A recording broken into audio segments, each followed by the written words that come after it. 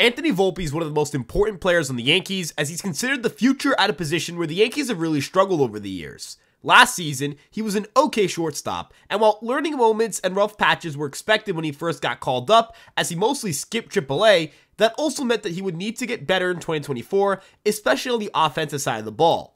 Consistency was probably the biggest issue that he had, and the changes he'd make over the offseason would be specifically to combat those issues.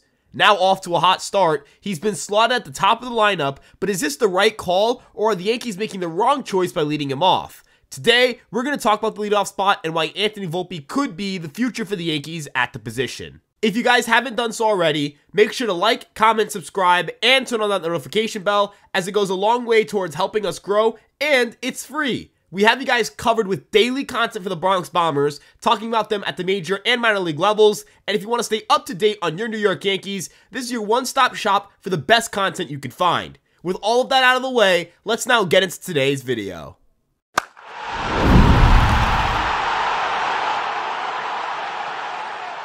It's not a stretch to say the Yankees have really struggled to get production from their shortstop position over the last few years, as since the start of the 2020 season through the end of the 2023 season, the Yankees finished 24th in F-WAR at 5.5 with an 85 WRC plus and a 303 OBP from their shortstops. Not only is that not going to cut it, but it gets worse when you realize the Yankees rank as one of the worst teams in terms of outs above average at -10 and fielding run value at -7, because Anthony Volpe is the only shortstop the Yankees have had in the StatCast era to play a full season and have a qualified outs above average that was positive. It's almost mind-boggling to get around, but Anthony Volpe is already the franchise leader in outs above average at 3 and defensive runs saved at 18. Again, he hasn't played 2 full MLB seasons yet, and he is considered the best defensive shortstop the Yankees have had since we've had modern defensive data. I know that it's a little bit spotty since there are shortstops in the past that precede guys like Derek Jeter, who are potentially better shortstops than Volpe defensively, but I guess we'll never know.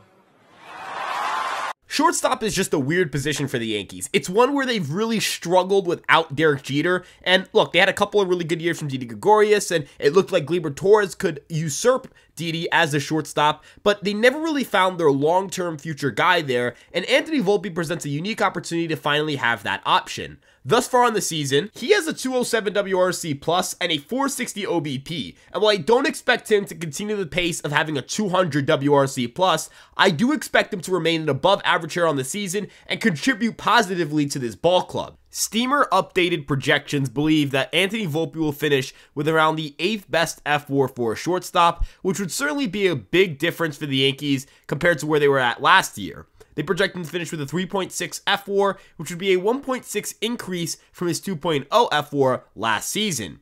Personally, I think Anthony Volpe's ceiling is extremely high because of his excellent defense, but defense doesn't really factor into whether you make for a good leadoff hitter or not. The ability to get on base and make good swing decisions really determines how good of a player you're going to be at the top of a lineup, and Anthony Volpe has certainly overhauled his swing decisions. His chase rate has dropped from 28.7% to 22.8%. His whiff rate has dropped from 28.1% to 12.2%. And that's while his meatball swing percentage has increased from 75.4% to 77.8%.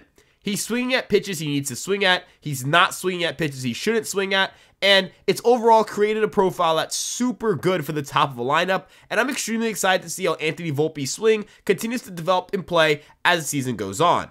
The Yankees have a lot of really interesting players in their lineup, from Juan Soto to Aaron Judge, to even the guys at the bottom part of the order, like Gleyber Torres, Alex Verdugo, and Austin Wells, but Anthony Volpe's unique ability to provide speed and on-base skills makes him the best choice for the top of the lineup, even if that means shuffling some guys around. I think Gleyber Torres' profile is a lot better for a middle-of-the-order presence, and I think as his season gets going and as the ball gets rolling for him, we'll slowly see him pick things up and become a much better hitter. I think the problem with leading him off is that he doesn't take his A swings as often because he's trying to see pitches and get on base, when he does have the power to shoot the ball the other way, to shoot the ball into the gaps, to hit home runs, and do the things that we saw him do last year. But as it pertains to some other leadoff options, the first one that stands out is DJ LeMahieu, who has been the Yankees' primary leadoff hitter since 2019.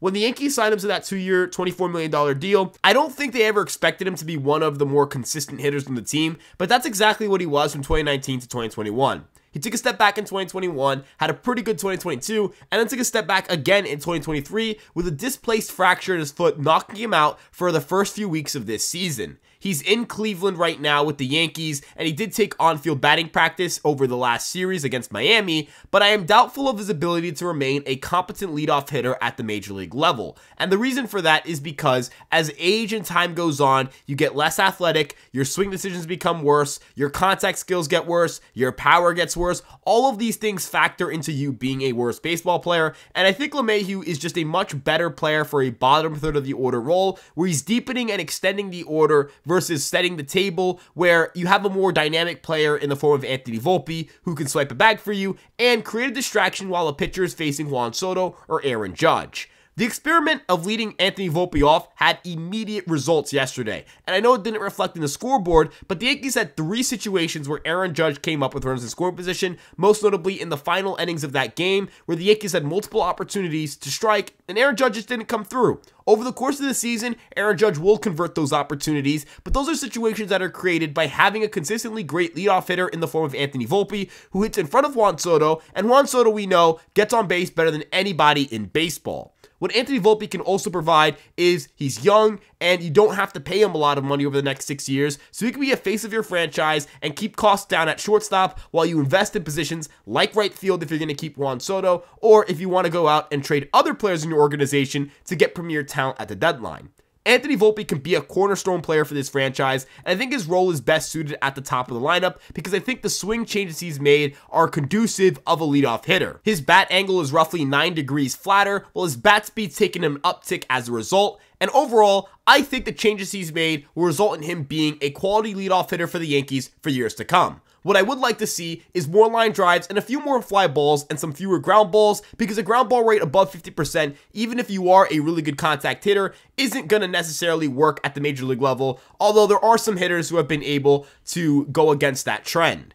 I will also say this about Volpe. I think the speed's going to allow him to beat out some of those ground balls, so maybe he can take advantage, and the raw power is still pretty good. He does know how to generate quality contact consistently. It's just a matter of finding that launch angle for him, getting more line drives, generating a lot of sweet spots, and putting up the numbers that we're accustomed to from what he did at the minor league level. The thing for Volpe is that I think he got a lot of flack for not instantly being a star, when a lot of players have had weird or below average rookie seasons just to go on and have a really good sophomore year and a really strong career as a whole. Again, let's put this into context here.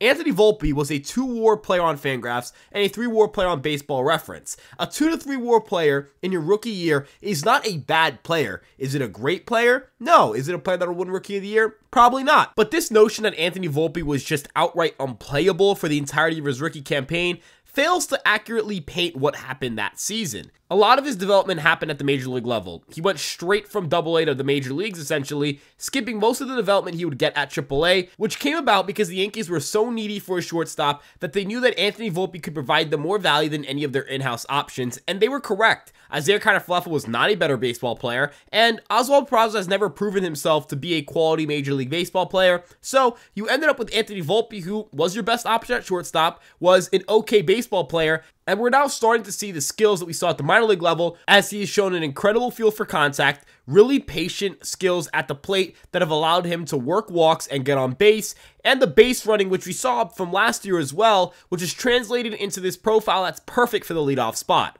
I think Anthony Volpe is the leadoff hitter for the future, and hopefully these changes are able to maintain themselves throughout the season as he continues to mature and get into his major league career. Let us know what you guys think in the comment section below. Do you think that Anthony Volpe should be the team's leadoff hitter, or do you think somebody else should be? Personally, we here at Fireside Yankees think Anthony Volpe is the right guy for the job, but we also love hearing other opinions and having conversations with you guys, whether that's on Twitter, Instagram, TikTok, Facebook, or on this very same YouTube page. You guys can also check us out on EmpireSportsMedia.com. We have written coverage of all of your favorite New York sports teams.